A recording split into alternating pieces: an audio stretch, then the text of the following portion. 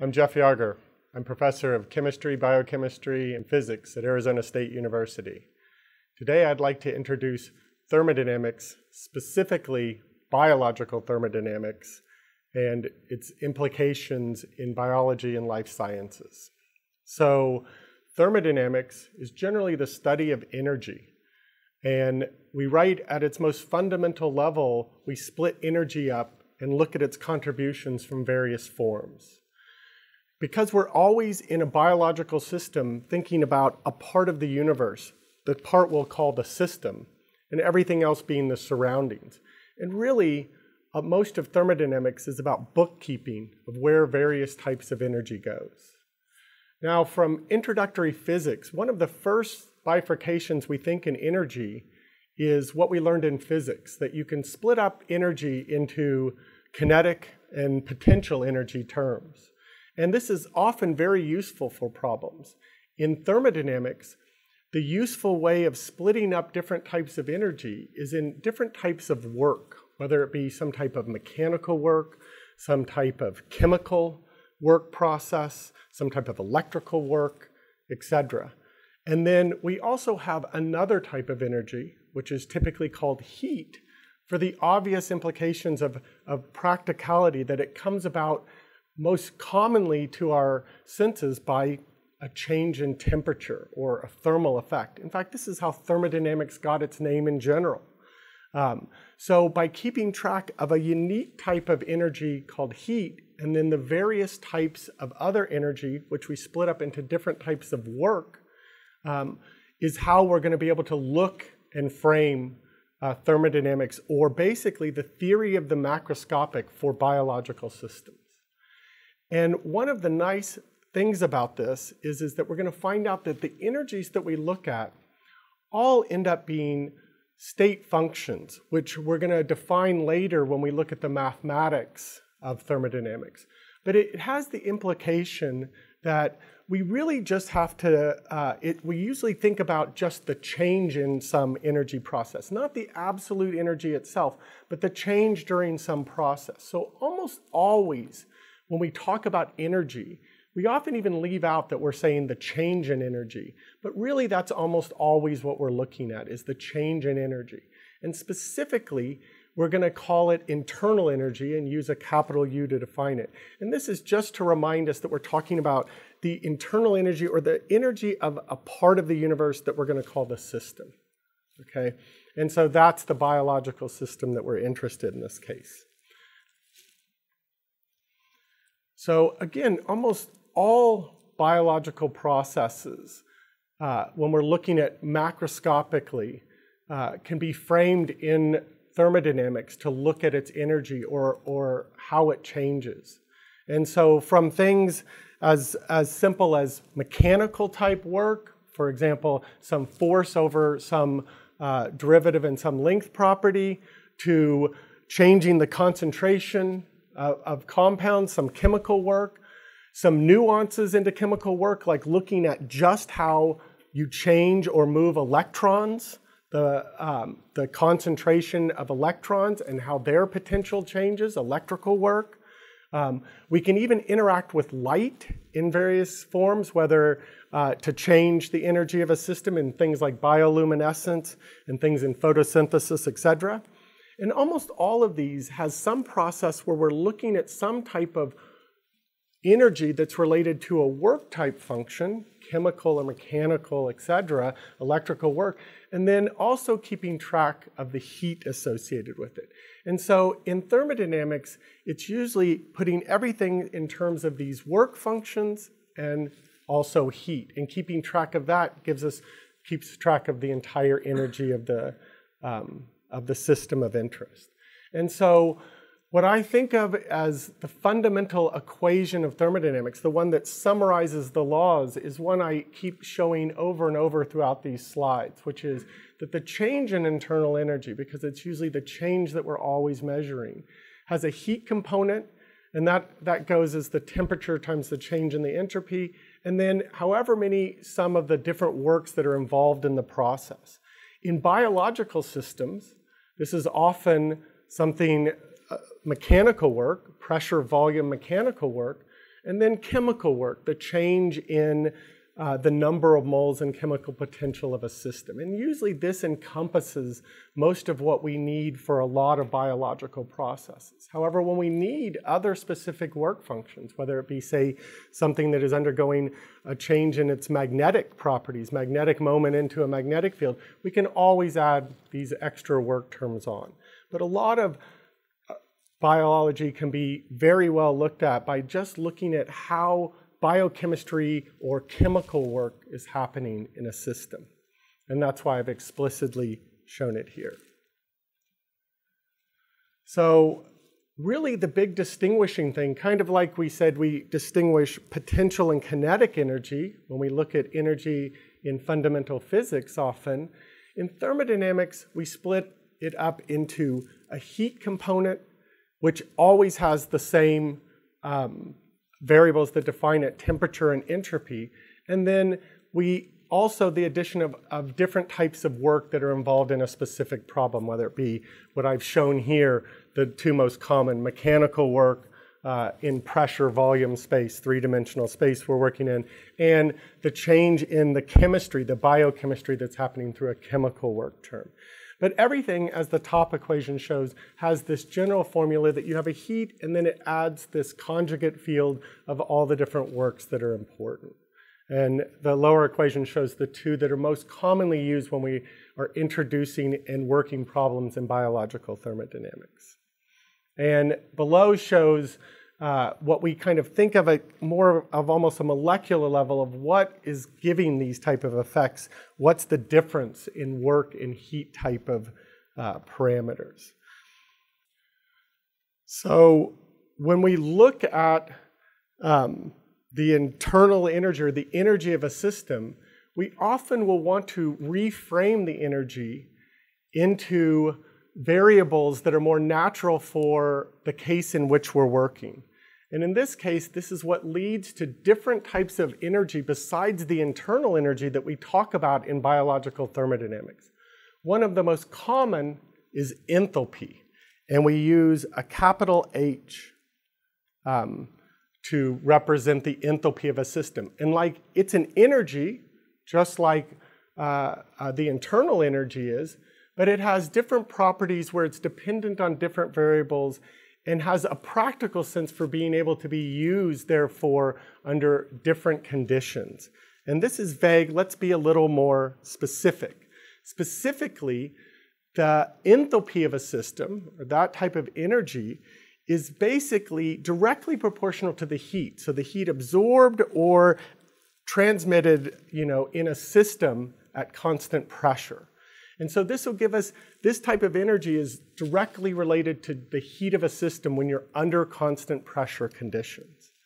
So what do we mean by dependent variables? Well, you can see that the internal energy is dependent on the entropy. Its dependent variables are entropy, volume, and number of moles. So in biological systems, often volume is a very hard variable to fix, etc. Often it's pressure that we can say constant in a system. So when we're not wanting to look at mechanical work type systems and we want to be able to get an intuition for how the energy is directly to just the heat component, we use enthalpy. Now we define enthalpy. So enthalpy is defined to be U plus PV. But as I said earlier, we always look at the change in energies. So we're going to look at the change in this type of energy as well. So it'll be the change in enthalpy that we're interested in looking at, which goes as the change in internal energy plus the change in the product PV. So expanding this out, you can see that it's the change in internal energy plus PdV plus VdP, or expanding this out. Right? So now we can tell that if we're, this right here, for a closed system where you don't have any change in the number of moles, is U plus PV is TS. right? So this is, or basically heat, but I'm going to put it, so this is the change in the heat of the system. Also, we just said that we want this under constant, so if we make this under constant pressure conditions, then this goes to 0. And so the change in enthalpy goes as just how the heat changes in the system. More specifically, as we'll talk about further in this course, a lot of thermodynamics is trying to get an intuition and a feel for entropy. And you can see that it's really the enthalpy goes as the entropy changes, and it's scaled by the temperature in this system. So, as we've defined enthalpy here, and we're going to show this later, but when we look at the mathematics of thermodynamics, through the property of exact differentiation, we can use what's known as a Legendre transform to kind of show the fundamental equation for enthalpy. In a sense, what it has the property of is changing this mechanical work from its dependent variable in internal energy, being volume, to its dependent variable being pressure. So now, in a closed system, where you don't have any change in the number of moles, under isobaric conditions, or constant pressure, then the change in the energy, which we call enthalpy, is just the change in the heat, which we will see through the second law is TdS for a reversible system. So that's how we come about this. And a lot of what we do in biology, most biological reactions end up being under constant pressure conditions. So this allows us to see where the heat, or where this type of energy that we call heat, is going when you're doing different types of processes. And so we even say, as a terminology, that if delta H is negative, that it's exothermic, that it releases heat into its surrounding. Or if it's delta H, or the change in enthalpy, is positive, that it's endothermic, that it requires heat into the system for that type of process to happen, etc. So this ends up being very useful, one of the very useful types of energy, because of its direct relation to being just the energy of heat under constant pressure conditions for biological systems. As we've seen, heat is, can be broken up into conjugate field of temperature and entropy. And a lot, thermodynamics, as the name implies, is oftentimes, focused on the study of heat. And the study of heat really involves this idea of entropy. And we're going to spend most of our time in thermodynamics trying to get a better intuition for this variable. One of the key insights came when Boltzmann was able to equate this concept of heat or entropy to the change in the number of configurations in the system. How many probabilistic ways microstates exist in a system. This is one of our key insights to get from the macroscopic of thermodynamics to the microscopic world, molecular level world, is through looking at this. And we look at the statistics or probability of different things happening for all these, millions, Avogadro's number of microstates, particles, etc. in a system. And it gives us a sense and helps us understand how, we think of entropy from a microscopic standpoint. One of the first things we often learn when we look at entropy, we learned in some of our introductory physics and chemistry classes, is it has a lot to do with the amount of order and or disorder in a system. And this is a very useful kind of practical analogy to how entropy can behave. That, when you mix something, like you have, some molecules, say sucrose, sugar, in a water system, and then you have pure water where you put on top of it, we know that those molecules distribute themselves. They increase their number of microstates to occupy as many potential different configurations as possible. And you never see the opposite. Once it forms this, you never see it kind of go back in this direction to a lower entropy state. So we often think of things thermodynamically as one of the axioms of thermodynamics is this idea that entropy tends to maximize, or the amount of disorder tends to. But keep in mind, this is also always scaled by temperature. And it's at really high temperatures where this really takes hold the most. So, we can now start talking about what are low entropy and high entropy states in biological systems by, how ordered or disordered they are, how many available microstates there are in a system. There are more ways to take the water molecules and to configure them when you have something like water, even more if you do something like steam or vaporize it, than if you confine those molecules to lattice positions in a solid crystal like ice is, which will have a much lower entropy state, etc. Same when you take something like diamond and you're able to vaporize that carbon, you give it a lot more configurations for those carbon atoms to explore, and hence a higher entropy, etc. And so it has a lot to do with the number of ways you can configure microstates. So it has a lot to do with probability and statistics of looking at of degenerate microstates in a system. And it gives us a peer into the microscopic for biological thermodynamics.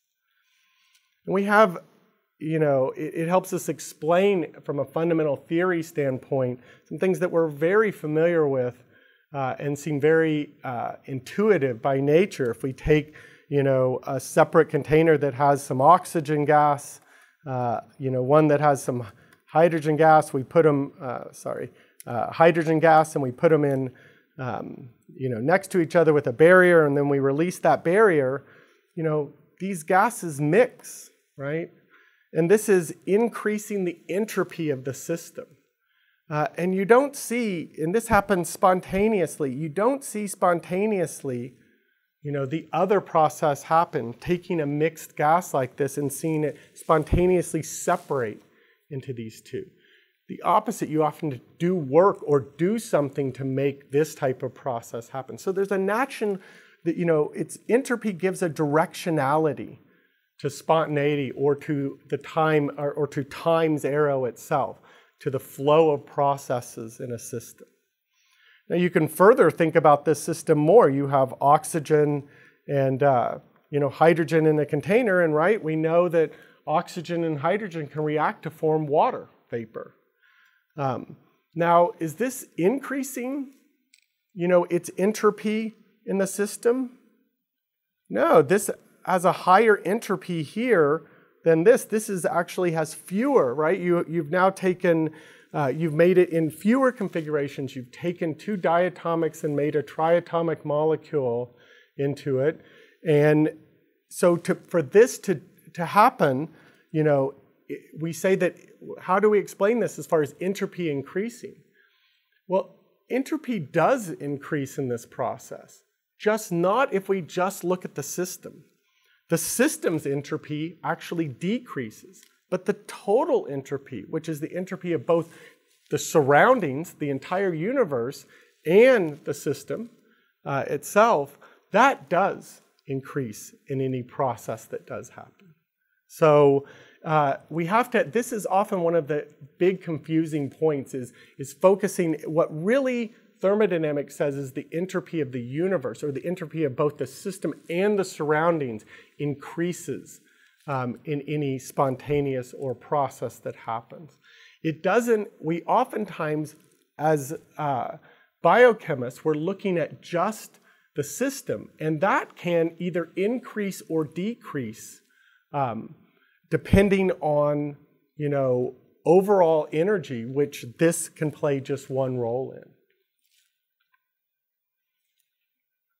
So now we've kind of looked more at the heat. We've even seen that we often define new ways of looking at energy so that they're equated to just this heat type of energy, like enthalpy is most commonly used when we want it to basically eliminate all other work terms and just make the energy equal to the amount of heat in a system. by doing things at constant pressure in closed systems, etc. So there's another energy, in fact there's several, but probably the next most commonly used in biological thermodynamics is the idea of free energy, how much extra energy we have for different, to do different processes. And this was first developed by Gibbs, and so we often call it the Gibbs free energy. And this is, in a sense, an extra, it's an energy term itself, and it has the enthalpy component in it, in a sense. So it has the enthalpy component, and it also takes into account the heat component. So it's the Gibbs energy is defined as U plus PV minus TS. And as we showed, so you can say that it's also defined as H, because H is U plus PV, the product of PV. So it's, in a sense, H minus TS.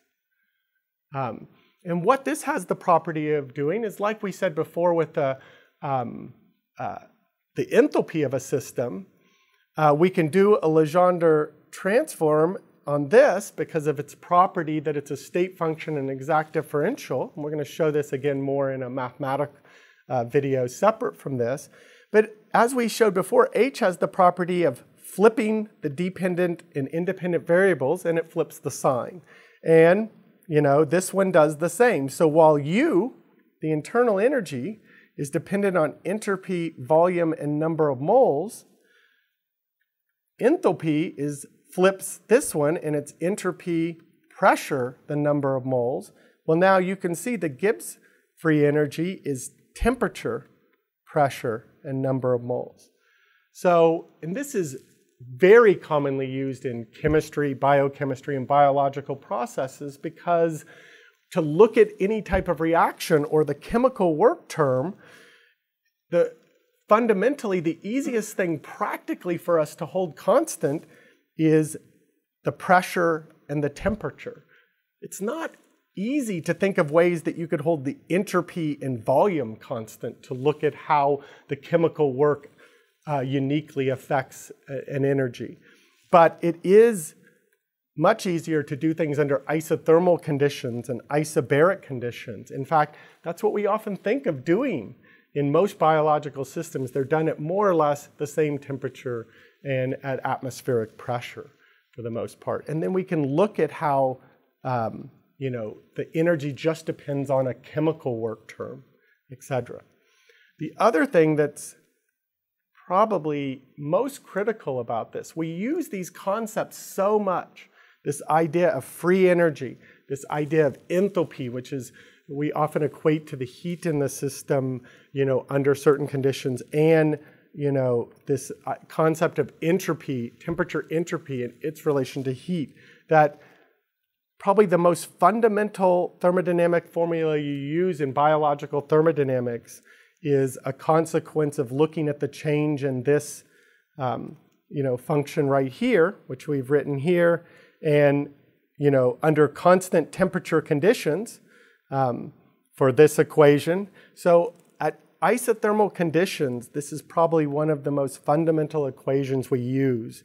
And we often look at the change in the energy by looking at it as an enthalpy term and an entropy term, or looking at its enthalpy as a type of energy and its TDS heat enthalpy or entropy term as another type of energy, and looking at those two to help explain how the overall energy changes and whether something will likely happen or not, or whether it's, we call it spontaneous or not spontaneous type of process. And so we often think of these as you know, because we so commonly look at this as enthalpy, you know, trying to find its way, you know, into, you know, decrease or find its way into a minimum well, and entropy being the one as you increase temperature that helps maximize or helps it, you know, get out of these type of processes. This is kind of a way that often in a very simplistic view gets used to try to help us come to grips with some of these concepts. But it's very clear that when we want to know whether we think a biological process will happen. For it to be spontaneous, its change in free energy needs to be negative. So it needs to decrease overall during the process. So we often look at that as how does the enthalpy and its entropy change. And you can see, I've given a couple scenarios here. We often will say when things are, for example, entropically driven, because it's really the entropy term that's driving the Gibbs free energy negative more than it is, per se, an enthalpy term. And it's things like this that we often equate to biology itself. While at very high temperature, entropy dominates everything, as you decrease temperature and get to physiological conditions that our weather supply here on Earth, which is substantially low enough so that you can often have enthalpy help dominate this and allow bigger structures to form that aren't entropically favored, they're enthalpically favored. So from a microscopic or a molecular standpoint, we often think of these enthalpies as giving us some insight into what's changing about the bonding and interaction of the molecules, the biological molecules of interest, while the entropy telling us more about the arrangement of some of those molecules, their order or disorder in the system, etc. And I like to end with an example or so, which will be giving a lot of biological examples where we work things explicitly, but where we look at things in just kind of general terms. So when we look at this, for example, a common process of a protein where a ligand might bind to it, we want to use thermodynamics to understand, does it bind, does it not, under certain conditions, etc. And again, we often think about this as how does it change the energy of the system. When we think of enthalpy, of this system as, something that is going to change the bonding structure, how that ligand bonds or interacts with the protein, while things like the entropy is how much it limits its configurational. It probably had a lot more flexibility when it's unbound, and now you're going to limit it by binding it in a pocket. You might also change, the ordering of the solvent around a system that might give it more order around a system, or something that causes more disorder in a system. So we often think of biological processes in terms of its enthalpic and entropic effects, and how those come together to either make things enthalpy-driven, entropy-driven, or sometimes equally weighted in this case. To help us figure out if something like a protein plus its ligand are going to form a protein-ligand complex. It's its Gibbs free energy that helps define its equilibrium of this, how much of these you're going to form. So a lot of things binding in biology, is dictated by the Gibbs free energy, its equilibrium concentrations in this, and we often thermodynamically bring it back down to the entropic and enthalpic effects that go into these effects happening or not at various temperatures and pressures of interest. Finally, we've now looked at several different types of energy, the internal energy, the enthalpy of a system, ds, basically the heat or the entropy of a system, and the Gibbs free energy, all energy terms here. And they're dependent on different variables. For example, what we said here, that this is dependent on entropy, volume, and the number of moles. One of the things that's really quite astonishing about equilibrium thermodynamics is that the energy is dependent on such a few number of variables. Basically, one for the heat term and one for every work term that is applicable to a problem. So it's oftentimes something like this, where it's just 3 macroscopic variables that more or less define all of thermodynamics, or define all of the thermodynamic quantities and all the macroscopic behavior in a system like this. And this is one of the powers of thermodynamics.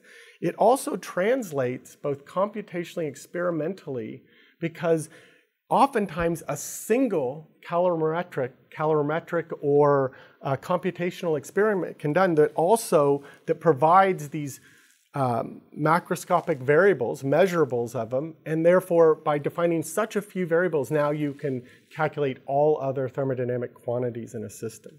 So oftentimes a single calorimetric experiment can be used for a specific temperature and pressure to define the biological thermodynamics of a system.